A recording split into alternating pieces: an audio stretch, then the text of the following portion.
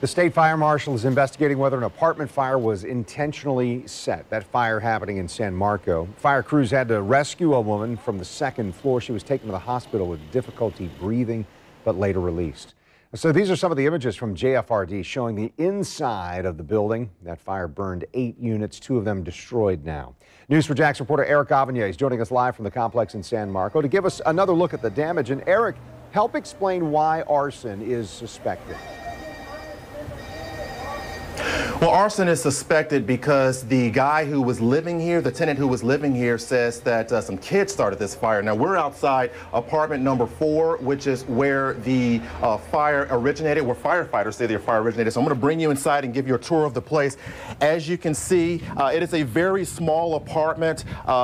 Everything in here is destroyed. The walls, the floor, the furniture, it's all charred. If we can swing the camera and bring it back this way here, I'm taking you to the kitchen. Everything in here is just completely charred. There is nothing salvageable. Now, the person who was living here has been identified as Christopher Yorkie. What we have learned through our own investigation is that recently Yorkie received an eviction notice. And according to this notice, I have the notice right here. If we can swing the camera, I just want to show our viewers this right here.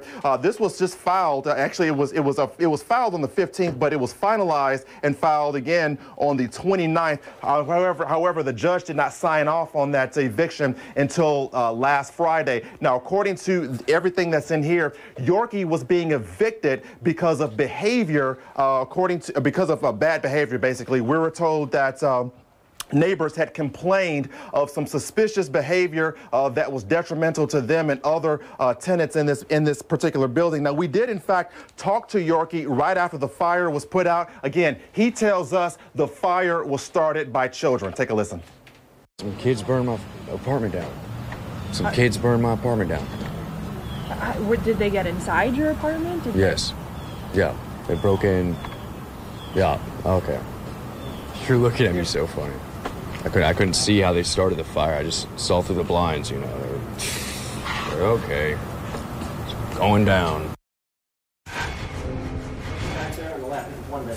Again, all 8 units have been impacted, 2 of which have been completely destroyed. That will be this one, and I believe this one as well. And one other note, we were told that the reason why this entire building did not burn down is because of this.